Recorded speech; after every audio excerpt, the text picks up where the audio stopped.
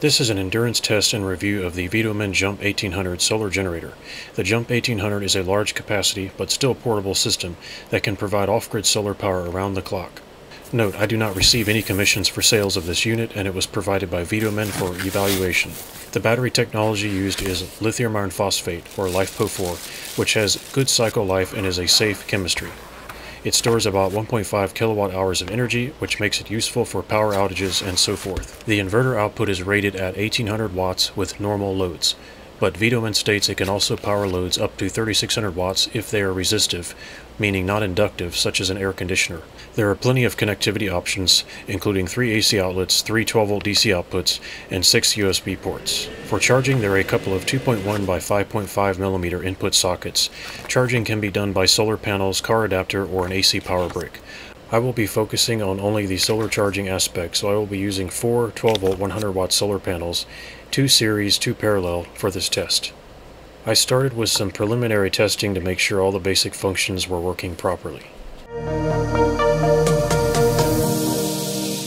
Now for an endurance test to see how the unit performs under longer-term stressful conditions. The test is designed to simulate a power outage or similar condition. To start the first part of the test, I will run the following loads: a table lamp, a 5000 BTU window air conditioner, camera lighting, shop dust filter, LED floodlight, 18 and 40 volt power tool battery chargers, at least 4 cell phones and USB devices, and a small vacuum cleaner, and probably a few other devices as well. What I'm doing first is testing the low light performance of the charge controller inside, and as you can see, it's only showing 1 watt and it's pulling the voltage down to about 30 volts. It's at least trying to produce power. The conditions are very early morning and there's almost no power available, if any. This shows that the MPPT charge controller inside the unit is competently programmed, and it seems to be working well. I've seen a lot of these units, they just fall apart when the sun is kind of dim. This one is trying really hard to make power, even though it's almost no sun at all. So I'll go ahead and show you what the panels look like. And there's what the panels look like. They're not going to be producing much power with the top halves all shaded like that, but it's at least trying, and it's not giving up. Today I'm going to let it charge up to nearly 100% or 100% if possible, and then I will start the test. The VTOMAN Jump 1800 is now basically full to 99%, but essentially it's full, and it's getting 190 watts of solar power charging it. Alright, first thing I'm going to do is power on the AC inverter.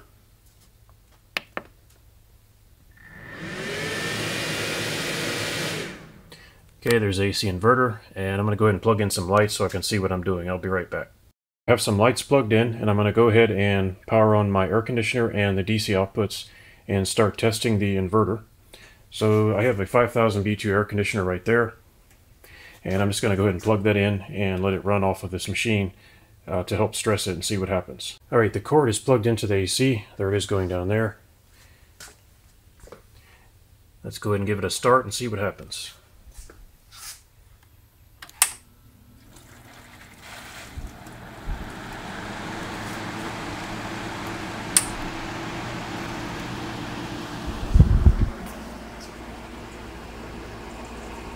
Okay, what you're seeing here is not the actual usage of the air conditioner. It's doing the math, so it's subtracting the solar power input from that. Current loads that I'm running include my camera lighting, a table lamp, and the air conditioner. I'm now going to plug in some additional items to further load the systems and make sure they're performing correctly. We can start with a USB battery charger, so let's go ahead and plug that in. I'm going to turn on the USB power. Okay, the USB is on. Charger is turned on. The air conditioner is going to be a little bit loud, but that's the price you pay for a test like this. You got to run a lot of stuff. I'm going to plug in my battery charger, Ryobi 18-volt charger, and I'm going to turn on the 12-volt DC output. Okay, I'll get a battery for that. Alright, let's get that charging. Now we're going to get some 18650s to go in there, and I'm going to plug in this power bank, which needs to be charged. And there's plenty of USB ports on this thing. They did not skimp on the USB ports at all. It's charging. Let's plug in the phones. Those are starting to charge. The display indicates 317 watts discharge, and it will last 4.4 hours at this state. 18650 is charging up now off of the USB output, and my two phones are charging. Power bank is charging, and we have the Ryobi battery charging, and we're running the air conditioner. We're looking at about 334 watts on the display, 97%, 4.2 hours. I'm pushing this VTOMAN Jump 1800 somewhat. It's getting quite a workout, but I want to push it a bit harder because it has an 1800 watt inverter. So let's try adding a little bit more.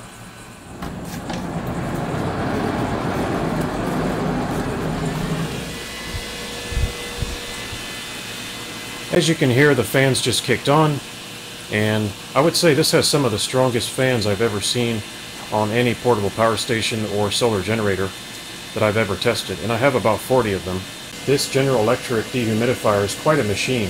In fact, it's more powerful than the 5000 BTU air conditioner. It's of course a compressor-based system, and so it has quite an inductive surge. What I'm going to do is plug that in and see if the Jump 1800 can run all this stuff and that. We'll see. Now for the big test, let's go ahead and plug in the GE dehumidifier and see what happens.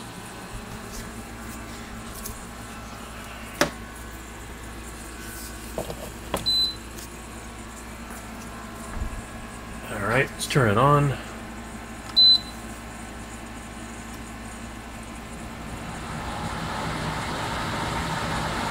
And the compressor did not kick in just yet, so you have to wait. 387 watts.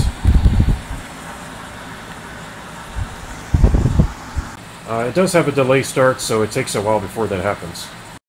That was a really hard load for it to start, and it made a very strange sound, so it had a very difficult time starting it. However, it does start it when the air conditioner is not running. So let's try starting the dehumidifier first, and then firing up the air conditioner. Of course, this test is ridiculous, and it's a little bit too much, but I'm going to try it anyway, just to push the inverter and see if it's any good or not.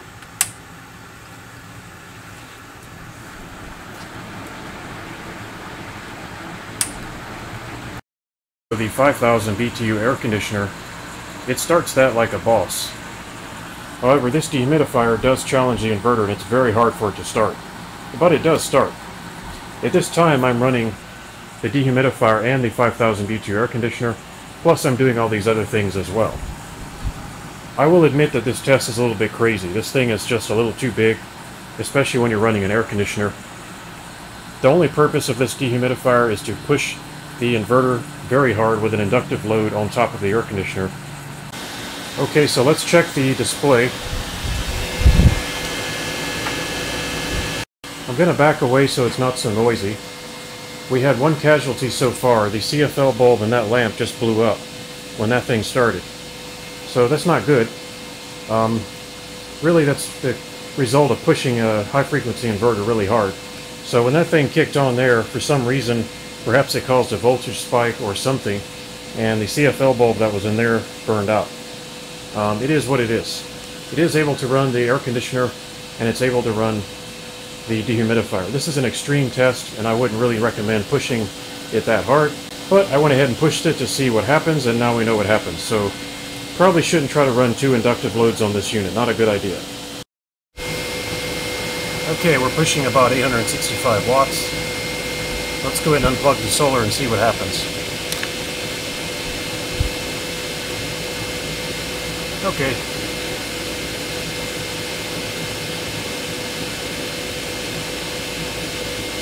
$969 watts.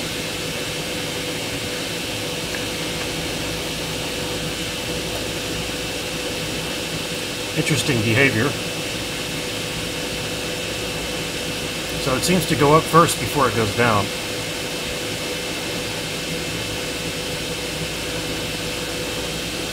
And there's the solar panel voltage, 35 volts. Back down to 870 watts. So it's subtracting the solar panel charging from the inverter and output. still running the test, still running a dehumidifier, still running the window air conditioner. Actually, I forgot to put something to catch the water out of the dehumidifier. Still pushing about 800 watts. Plenty of battery capacity left, so I should be able to run this test for a while. Batteries are charging. This power bank doesn't need to be charged anymore. However, what I will do is plug in this USB-C soldering iron to see what happens.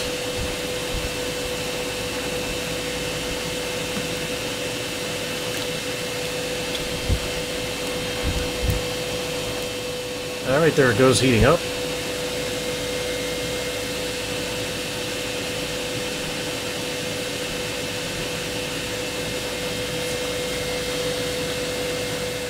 Well, apparently it has no issue running a USB-C soldering iron. No problem whatsoever while running all of this.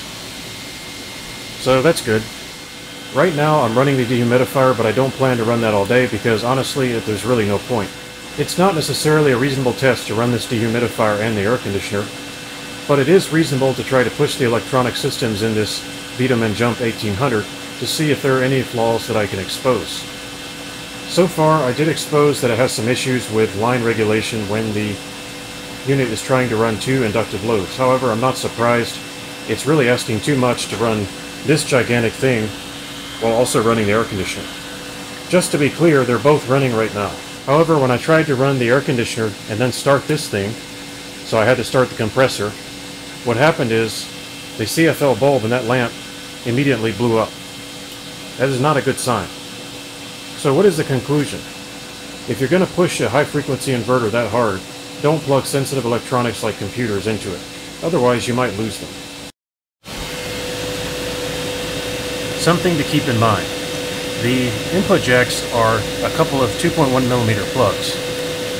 Normally, 2.1mm plugs are not rated for very many amps. I will say these are all metal and they look very strong. However, I wouldn't put more than 10 amps in. For that reason, because of the 2.1mm jacks, I recommend you keep your current as low as possible and your voltage high. What does that mean? It means to put your solar panels in series and get the voltage up and the current down. Here I'm running about 30 volts, and that's the minimum I would recommend for the input. Now, of course, this does come with a 12-volt car charger, and that's why it says 12 volts to 60 volts. But on this channel, I mainly focus on the solar aspect, so I'm just testing that right now. And I'm using 4 solar panels outside, and this plug is getting a little bit warm around it, but it's really not that bad. Well, the performance is impressive so far, but I'm wondering if I can push it just a little bit farther. I'm going to see if I can run that small vacuum cleaner for a few minutes while all this is running. That's still on, the compressor's engaged, and of course the air conditioner's on. All that other stuff over there is also still running. Let's give it a try.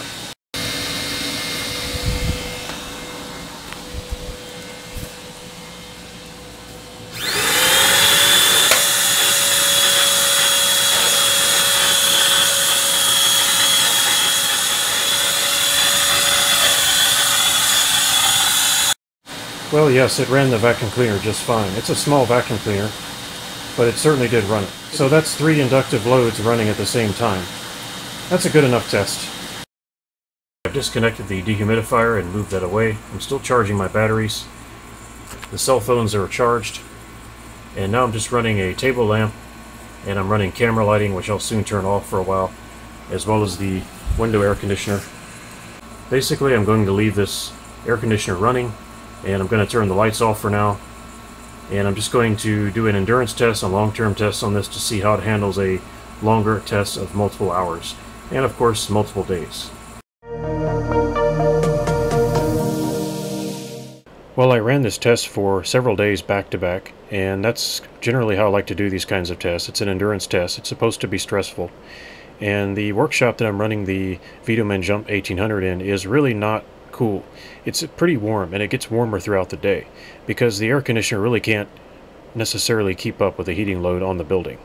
During that time, I did allow the battery to cycle, and I kept the solar panels plugged in, and of course the battery percentage went up and down, and the loads were turned on and off. The unit has incredibly good cooling and very powerful fans, so I don't think it's going to overheat. and during the rest of the test I really could not expose any fault or flaw. It just worked like it should, and it did what it's supposed to do. So what do I think about the VTOMAN Jump 1800 overall? First, the main concern I had was the 2.1mm input jacks for solar charging. It's hard to imagine 300 watts of solar power going into such a small DC socket, but the input jacks must be of reasonable quality. When charging with my makeshift MC4 to 2.1 by 5.5mm plug adapter, the plug only got warm. I put my solar panels in series to get the voltage up to around 30 volts while reducing the current flowing. So while I was concerned about it, it really didn't turn out to be that big of a problem. As far as I know, there is no MC4 to 2.1mm adapter cord included with the unit, but if you're going to be charging with solar, make sure you use a really good quality 2.1mm plug and cable. Now VTOMAN does offer a folding solar panel option and includes the cable. You can see a picture of it right there. One end has MC4 and the other end has the 2.1mm plug. So if you're going to make your own cable, just make sure you use very good high quality wire and a good high quality plug so that it doesn't get too hot. Now during the testing, the CFL bulb I had in the table lamp plugged into the inverter output actually blew up while the unit was starting the dehumidifier, while also simultaneously running the 5000 B2 air conditioner and a whole bunch of other stuff plugged in as well. I didn't have an oscilloscope or any data logging attached, so I can't say for sure what happened. Anyway, I was probably pushing the high-frequency inverter circuit a bit too hard. That said, the inverter did not shut down, it did not generate an error message, and it was able to start and run up to 3 inductive loads at the same time, while running a bunch of other stuff too. That is a pretty extreme test, but it survived. I'm not going to blame the unit for blowing up a CFL bulb, however I think it's interesting and it is part of the test, and so I think it needs to be included. In general, I think the Jump 1800 brings to the table a significant capability even for those who just want some mobile or backup power. It has a lot of USB ports, the inverter is pretty strong, and the display is clear and the controls are simple to use. The integrated LED light is a nice touch. The fact that it can charge from solar panels while all outputs, including the AC inverter, stay active, gets a thumbs up from me. With the fans inside being so powerful, I don't think there's any chance of it overheating even after extended periods of use. Please note I don't accept commissions for sales from reviews. If you'd like to purchase the VTOMAN Jump 1800, a product link is in the description. Also, VTOMAN will be offering discounts to customers during their Members Day promotional event from June 20 to July 10, 2024. Be sure to check them out if you're interested. I want to say thanks to VTOMAN for providing this sample unit for the review. I look forward to using it to power my workshop, and it will probably appear in later videos. Thanks for watching and hope to see you next time.